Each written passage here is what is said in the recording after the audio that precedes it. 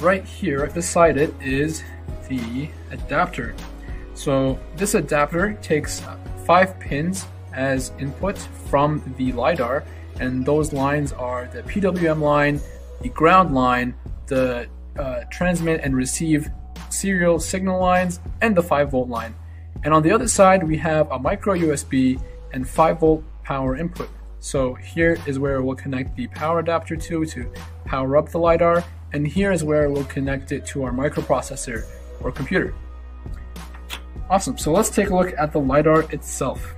So here's the LIDAR. As you can see, it's pretty compact. It's actually only 76 millimeters in diameter, and it's only 41 millimeters in height. So it's very compact, and it's also very light. It actually only weighs 190 grams. So this LIDAR specifically can gather 4,000 samples per second, and it has a typical spinning frequency of 600 RPM. It also has a scanning range of 8 meters.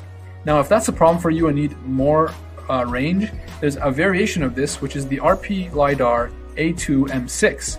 And the M6 version of this has a 16-meter scanning range, and this one only has 8 meters. So depending on your application, you'll pick one of those two variations.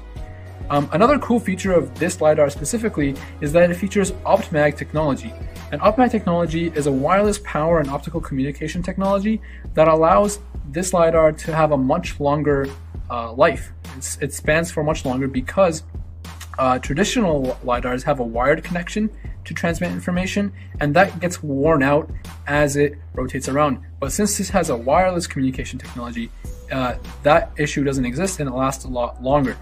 Now, the other cool thing is that Slamtec actually provides the SDK, the firmware, and the ROS packages required to integrate this LiDAR directly into your application.